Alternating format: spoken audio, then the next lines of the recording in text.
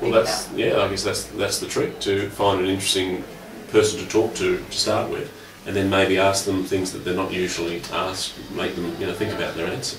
If you've got a student who's got a particular interest that's outside of school, make sure you've done a little bit of research on that, so you're not asking silly questions. Don't ask the normal Dorothy Dix question. You might want to start with that. If you've got a reluctant speaker. Often in journalism, you're interviewing people that really don't want to talk. You need to approach it in a friendly manner. Make them feel comfortable. Get them talking with a few questions, and then maybe you've got a few more interesting questions down the track, and save those for the halfway point of the interview.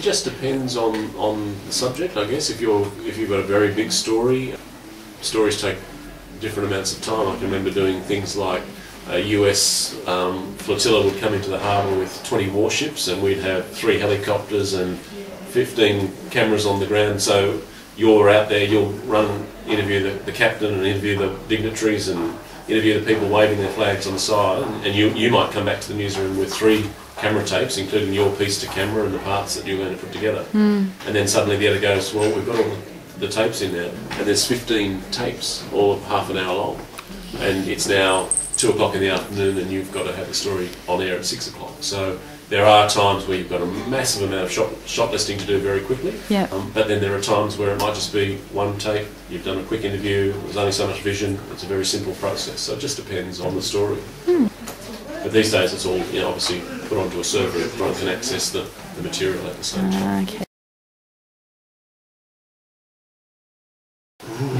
Very good question. I'm not sure is the honest answer. I'm really enjoying what I'm doing now, and if I can continue to do that, that would be wonderful. It's very much dependent on ratings and success and all those sorts of things. So that's kids get a little bit older and a bit more independent. I'd love to be able to go out and maybe do some stories for Sunday night, and a little bit of travel would be fantastic. So if I can keep doing that for the next 10 years, that'd be great. Every day. So as long as they keep ticking along and you're doing a good job, and people enjoy the job you're doing, you can sort of plan a long-term future.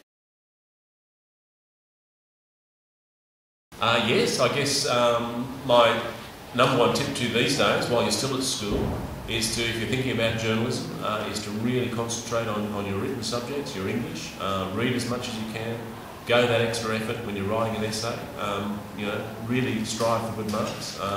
Take on extra challenges if you can with written forms of work. One of the big things with journalism is not just about once you've got your story and your facts and you write beautifully.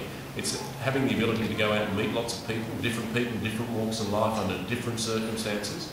Look them in the eye, shake their hand, talk to them, make chit-chat, make small talk, because all those things are very important in the field of journalism. If you do get an opportunity to do some work experience in any field, and you are truly passionate about trying to get a career in that field, make the most of it.